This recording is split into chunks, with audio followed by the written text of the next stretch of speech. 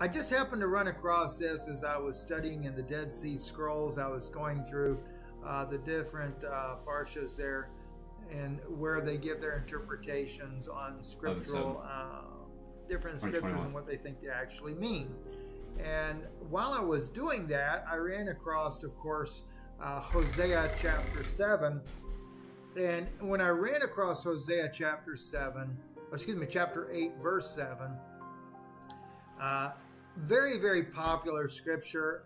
I've taught on this scripture before, but it made me think of a modern technology that is employed today, that perhaps this is really what it was implying back. Well, gosh, that's been almost 3,000 years ago that Hosea was written. So I wanted to share this with you and just, kind of let you think about this as well. Chapter 8, verse 7, here we have it right here. For they sow the wind, and they shall reap the whirlwind. It hath no stalk, the bud that shall yield no meal. If so be it yield, strangers shall swallow it up. Now, I really want you to think about this, right? Kiruach itzaru, okay? If they sow the wind, right? In other words, they're going to put seeds in the wind, they shall reap a whirlwind or a storm, is what it's speaking about. If they do. Not like just a tornado. So if they sow, they will reap it. It's talking about a storm. All right, so if you put seed in the wind, okay, izau, that's literally, and it's seeds. It's not a singular seed, it's a plural seed. It's multiple seeds. All right? If, in other words, literally, Izaru, if he seeds the wind, then you're going to reap a storm. All right? There are earthquakes and divers places. There was earthquakes and major catastrophes in these days. But then it says, it hath no stalk, the bud that shall yield no meal, and if so it be yield, strangers shall swallow it up. So it's almost as if it has no stalk, the bud that shall yield no meal. And if it did have it, it would just be swallowed up by the strangers. There is a drought in Israel. Because at first I began to think of this like in the modern terms of cloud seeding, as we call it today, and cloud seeding creates rain. Even so, it'll even create rain in an area that there is no rain. So I always look at the host body system here inside, what may be going on. But if it was sown, then you're going to reap the whirlwind. But it would be something that, if it's not, then you're not going to have any food.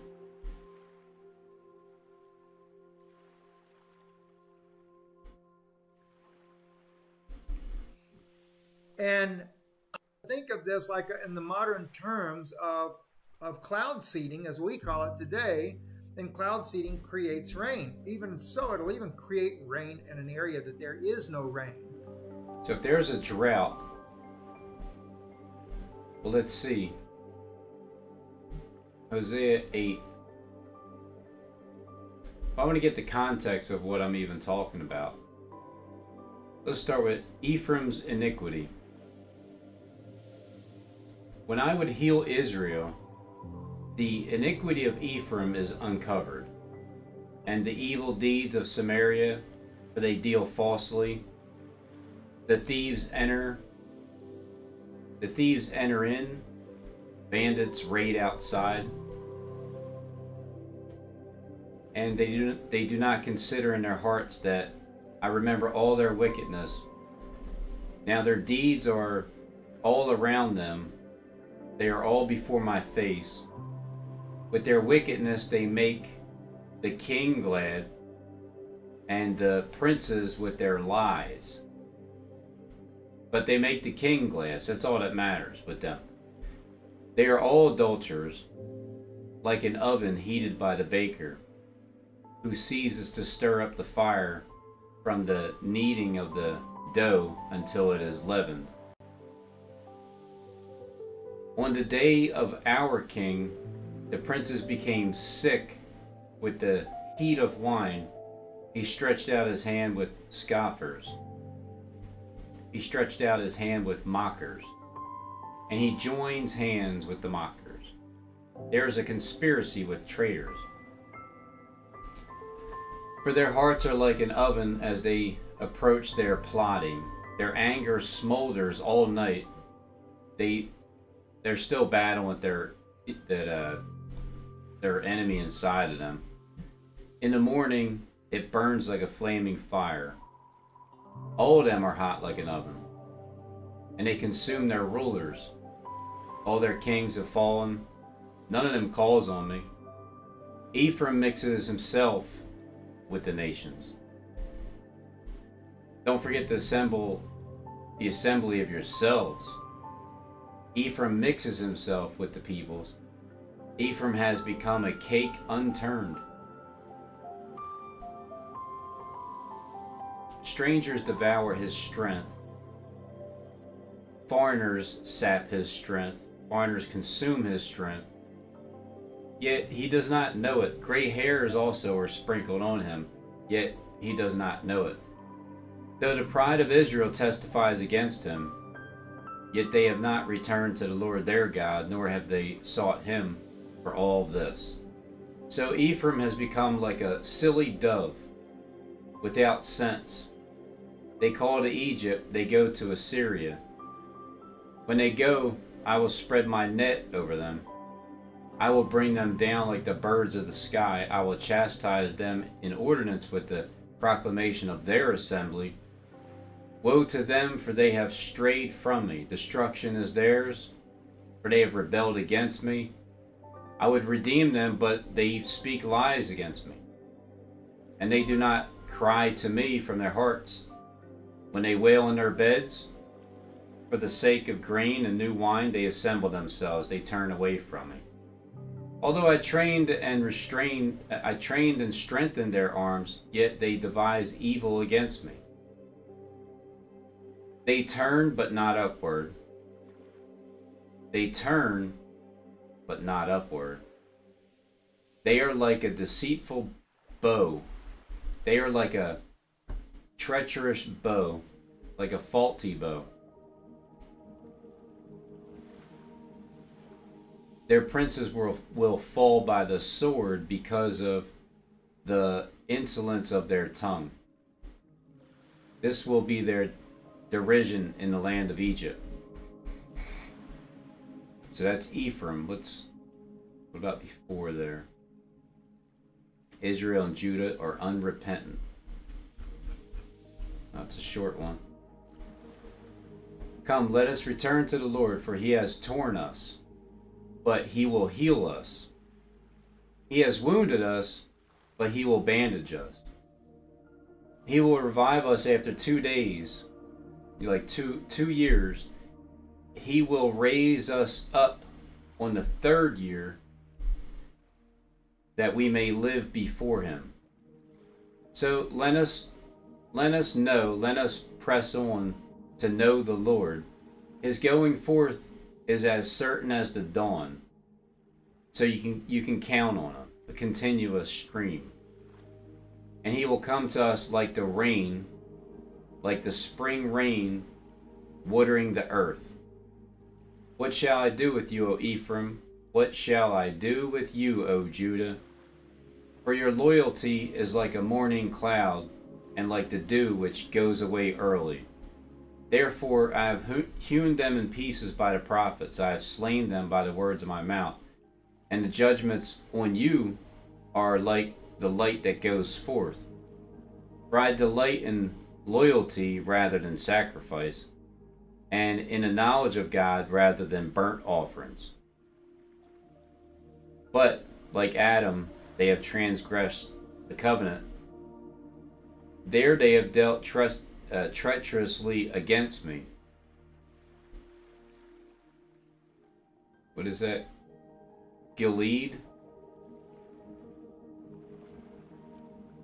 Gilead is a city of wrongdoers, tracked with bloody footprints. And as raiders wait for a man, so a band of priests murder on the way to Shechem. Surely they have committed lawlessness, lewdness, atrocities, their wicked schemes. Surely they have committed crime. So bands of priests, they murder on the road. So they're murdering on the road. In the house of Israel, I have seen a horrible thing. Ephraim's harlotry is there. Israel has defiled itself. Also, O Judah, there is a harvest appointed for you. When I return the fortress of my people,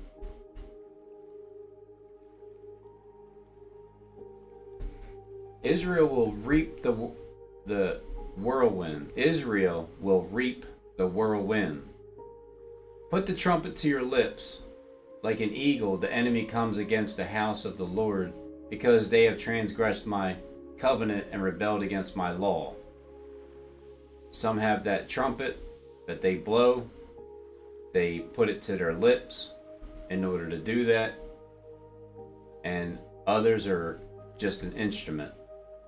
Like an eagle, the enemy comes against the house of the Lord, because they have transgressed my covenant and rebelled against my law. They cry out to me, my God, we of Israel know you. We know you. We acknowledge you. Israel has rejected the good. The enemy will pursue them. They have set up kings, but not by me. They have appointed princes, but I did not know it. With their silver and gold, they have made idols for themselves, that they might be cut off. He has rejected your calf, O Samaria, saying, my anger burns against them. How long will they be incapable of innocence? How long will it be till the error they attain to innocency? How long will it be? How long will they be incapable of purity? So he's rejected your calf. And if you're trying to sew a calf onto a body, a host body, my anger burns against them. How long will they be incapable of innocence? For from Israel is even this, a craftsman made it, a metal worker, iron mixed with clay. So it is not God. Surely the calf of Samaria will be broken to pieces. For they sow the wind and reap the whirlwind. So if you're sowing something inside of the host body and it produces like rain and like a sea and it becomes a whirlwind, you sow that part of it, you'll reap the whirlwind. The standing grain has no heads. The standing grain has no head. It will produce no flower. The stalk has no head.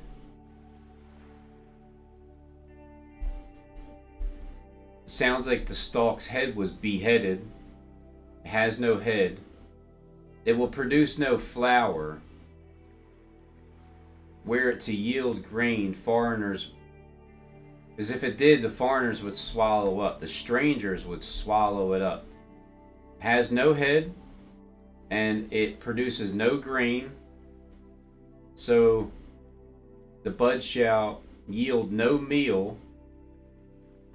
If there's no fruit being produced by, if there is no, if there's a tree, there's the knowledge of the tree of good and evil.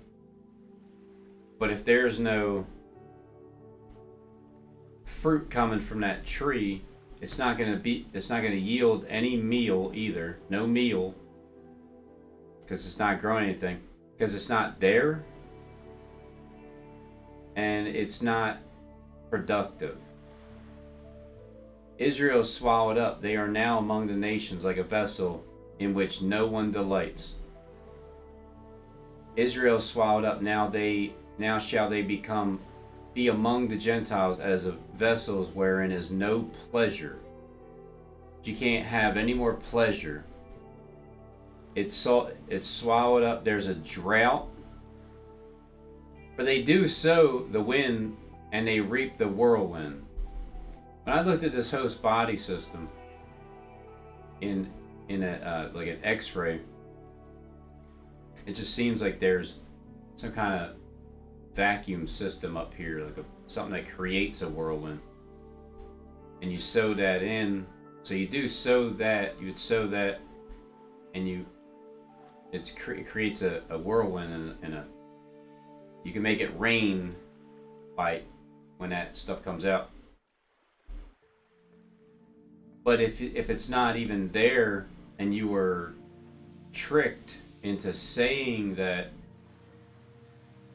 come get this thing here, system. It will show you what happens with it, and you just take this, invert that, put these over here, and then a period of time you're going to be producing fruit. But what if there is no head to it, to the stalk, and it's not producing any flour? There's no meal. And even if there was, the strangers are going to be the ones swallowing it up. So if there's a drought, maybe this is the part where I thought before that if people took on that system, the Hostbody system, but what they really did was they told you they're building a wall and all this was going to go on the inside, but they actually didn't, and all they really did was just ate it. Because for they have gone up to Syria like a wild donkey, all alone. Ephraim has hired lovers. Even though they hired allies among the nations, now I will gather them up, and they will begin to diminish because of the burden of the king of the princes. They will begin to waste away under the oppression of the mighty king. I keep thinking this camera is the one on, but it's the actual one up here. Since Ephraim has multiplied altars for sin, they have become altars of sinning for him. Though I wrote for him 10,000 precepts of my law, they are regarded as strange thing. As for my sacrificial gift, they sacrifice the flesh and eat it. They sacrifice meat and eat it. Though they offer sacrifices as gifts to me, and though they eat the meat, yeah, if they say this is for the Lord, but yet they're eating it, it's for you. Oh man, the Lord is not pleased with them whatsoever. Now he's going to remember their wickedness and punish their sins. They will return to Egypt. For Israel has forgotten his maker and built palaces, and Judah has multiplied fortified cities. But I will send a fire on its cities, that it may consume its palladial dwellings. It shall devour her stronghold, and that it'll consume their fortresses, their citadels, and shall devour the palaces thereof. Hosea announces Israel's punishment. Do not rejoice, O Israel, with exaltation like the nations, for you have played the harlot, forsaking your God. You have loved harlots, earnings on every threshing floor. Threshing floor and wine press will not feed them, and the new wine will fail them. They will not remain in the Lord's land, but Ephraim will return to Egypt, and in Assyria they will eat unclean food. They will not pour out drink offerings of wine to the Lord. Their sacrifices will not please him. Their blood will be like mourner's bread. Their bread will be like mourner's bread. All who eat of it will be defiled. For their bread will be for themselves alone. Watch out for the leaven of that bread. It will not enter the house of the Lord. What will you do on the day of appointed festivals, and on the day of the feast of the Lord? For behold, they will go up because of destruction. Egypt will gather them up. Memphis will bury them. Weeds will take over their treasures of silver. Thorns will be in their tents. The days of punishment have come. The days of retribution have come. Let Israel know this. The prophet is a fool. The inspired man is demented because of the grossness of your iniquity, and because your hostility is so great. The days of visitation are come. The days of recompense are come. Israel shall know it. The prophet is a fool. The spiritual man is mad. So the prophet is a fool. The spiritual man is mad. For the multitude of your iniquity and the great hatred that you have, because of the magnitude of your guilt and hostility. The prophet is considered a fool, the inspired person a maniac. Ephraim was a watchman with my God. Ephraim was a watchman with my God, a prophet, yet the snare of a bird catcher. So the bird got caught. Is in all his ways, yet a foul snare is on all his ways. Yet snares await him on all his paths, and hostility in the house of his God. So if you consider yourself God, you could also have that hostility that's in the house of his God, the hatred.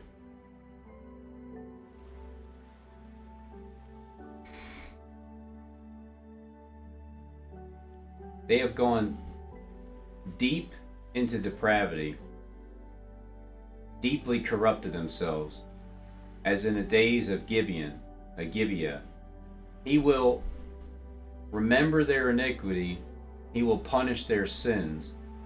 I found Israel like grapes in the wilderness. I saw your forefathers as the earliest fruit on the fig tree in its first season, but they came to Baal Peor and devoted themselves to shame, and they became as detestable as that which they loved.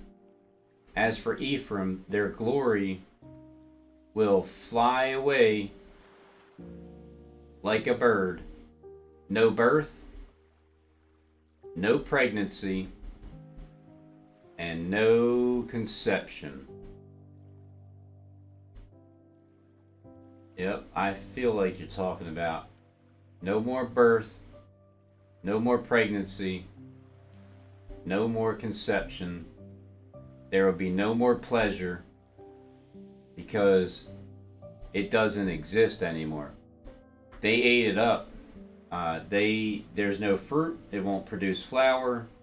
The head's cut off, the stalk, and even if it did, it would be food for the other race. But it just sounds like it's not there anymore, and you won't have pregnancy, or at least you won't be able to. The mechanism isn't there anymore, and it's not going to produce children.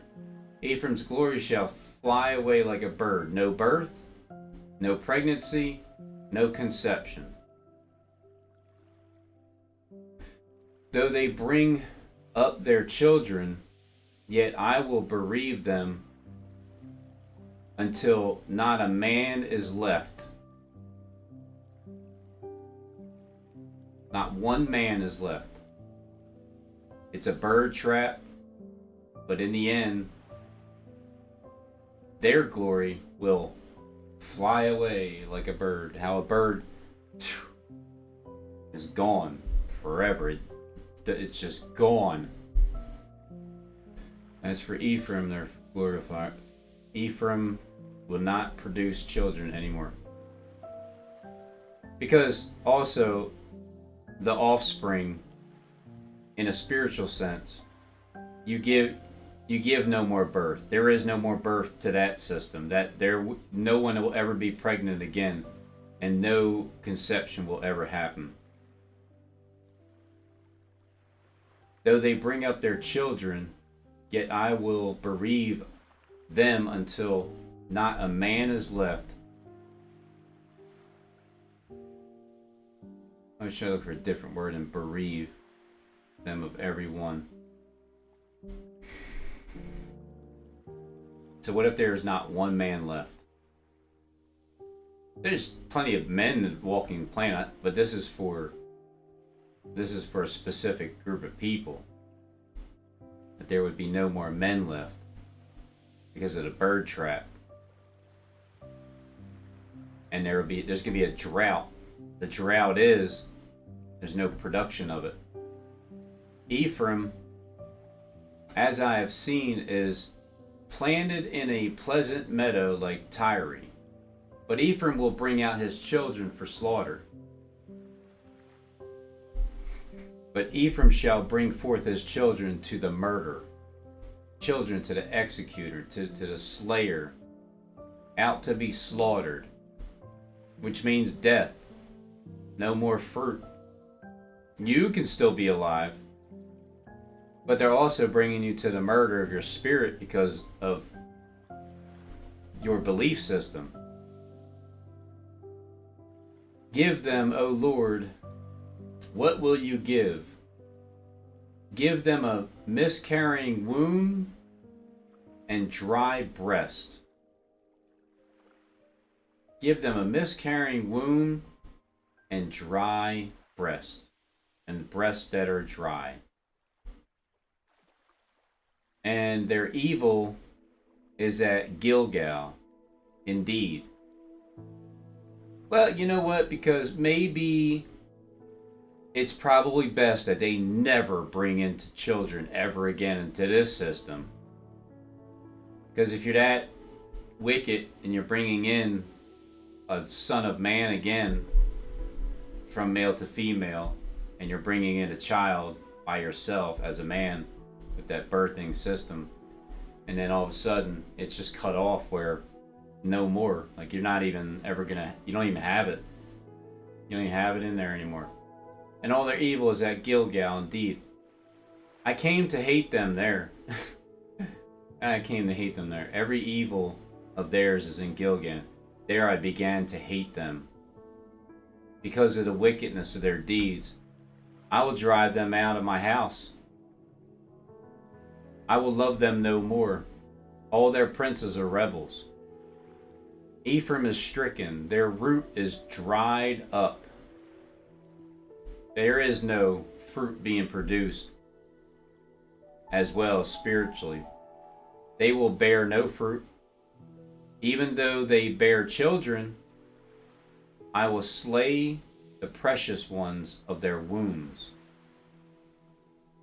Even though they give birth, I will put their beloved children to death. So even if they did give birth, their children will still be slain by the word. Even if they gave offspring, not even actual birth in any system, just someone's birthed into your system. When you are initiated as a Mason, you're birthed as a Mason. You become a son of Lucifer, I think, and how that works. My God will cast them away because they have not listened to him, and they will be wanderers among the nations.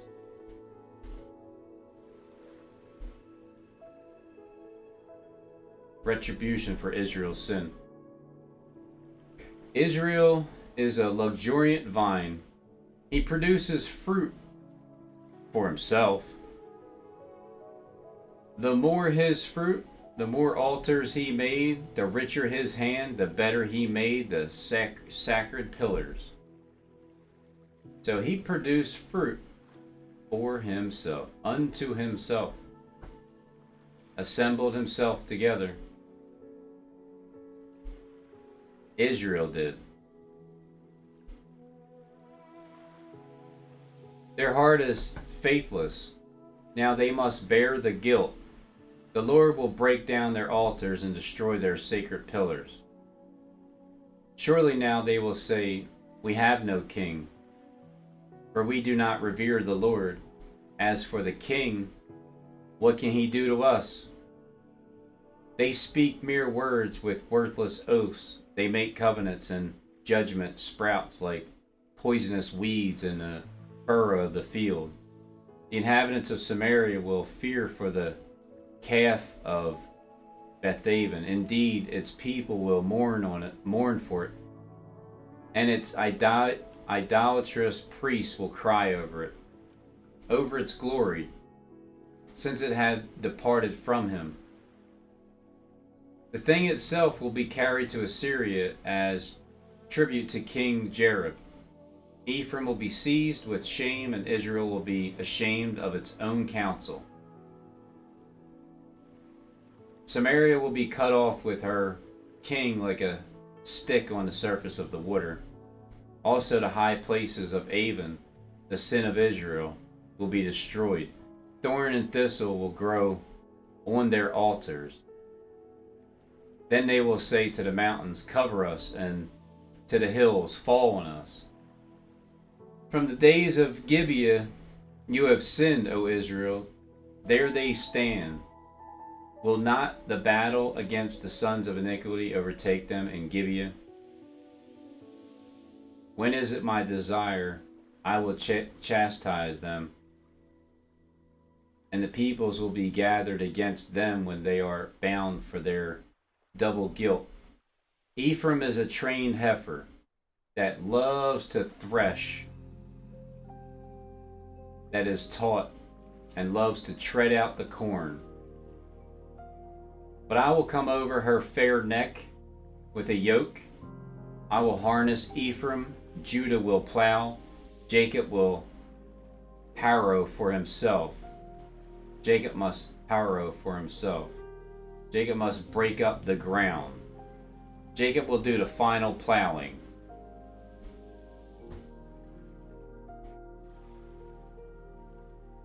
And I can see where that's all twisting around. Like Jacob wrestled with God. So Jacob wrestled with God. The God of heaven, the Spirit in heaven. Jacob wrestled with him. You can also wrestle with the gods of the earth and heaven.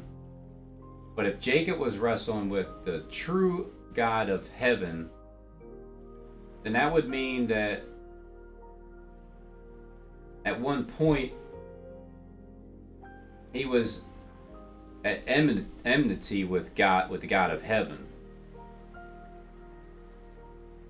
But that would have to be before he even woke up to anything. Because once you start waking up to everything, you're no longer fighting with God anymore. You start battling with the gods of the earth. So I will harness Ephraim, Judah will plow, Jacob will harrow for himself. Sow with a view to righteousness, reap in accordance with kindness. Break up your fallow ground, for it is time to seek the Lord until he comes to rain righteousness on you. You have plowed wickedness, you have reaped injustice, you have eaten the fruit of lies. Because you have trusted in your way, in your numerous warriors and numerous mighty men. Therefore a tumult, the roar of battle will rise against your people,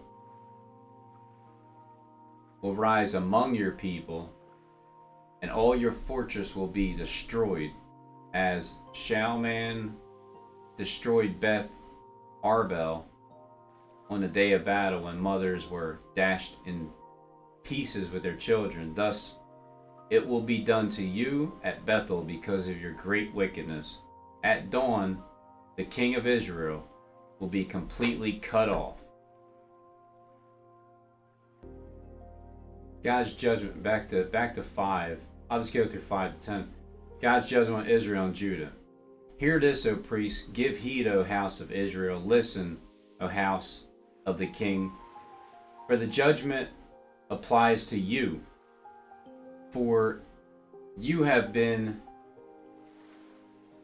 a snare at Mizpah and a net spread out on Tabor. The revolters have gone deeply in depravity, but I will chastise all of them. I know Ephraim, and Israel is not hidden from me. For now, O Ephraim, you have played the harlot. Israel has defiled itself, and Israel is not hidden from me. I know all about Ephraim.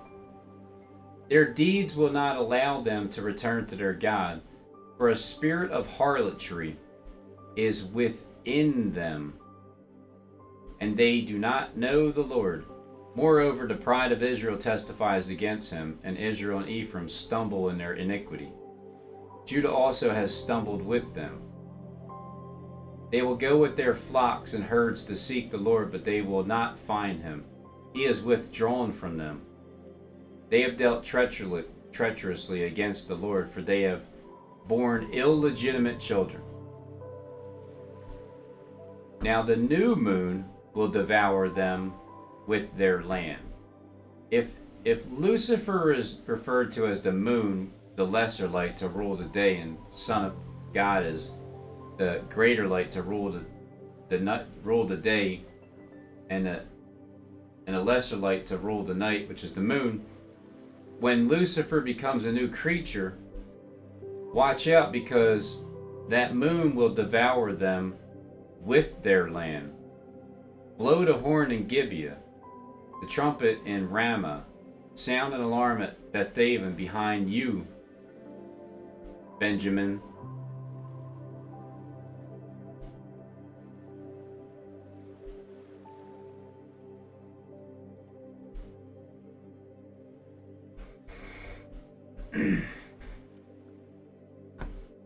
Ephraim will become a desolation in the day of rebuke among the tribes of Israel.